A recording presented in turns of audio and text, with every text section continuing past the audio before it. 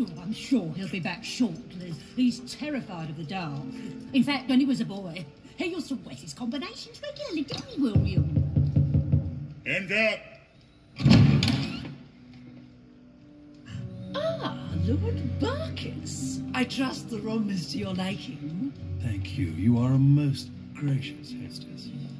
Which is why it pains me to be the bearer of such bad news.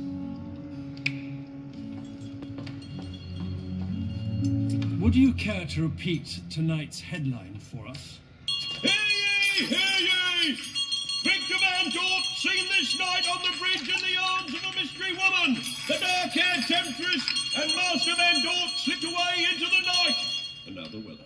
Scattered showers follow. That will be all. Mystery woman? He doesn't even know any women. Or so you thought. Do call for me if you need my assistance.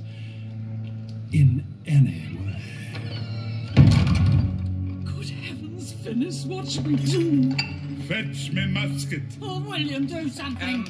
The town crier probably just had a slow news day. You know how it is, you need something to cry about. Regardless, we are one groom short for the wedding tomorrow. Not to mention the financial implications. A most scandalous embarrassment for us all. Oh, give us a chance to find him. We beg of you. Just give us until dawn. Very well. Till dawn.